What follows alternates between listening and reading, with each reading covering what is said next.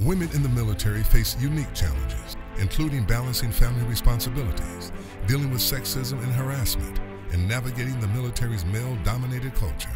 Meet the powerful women who serve in today's military. I started out as a meritorious Lance Corporal from Parris Island, South Carolina. And of course, I never said I want to be a Sergeant Major, United States Marine Corps. I just went and did everything that was asked of me of the institution, and here I am today as a Sergeant Major. Kind of tell me, why is it important to have women in the military of your status?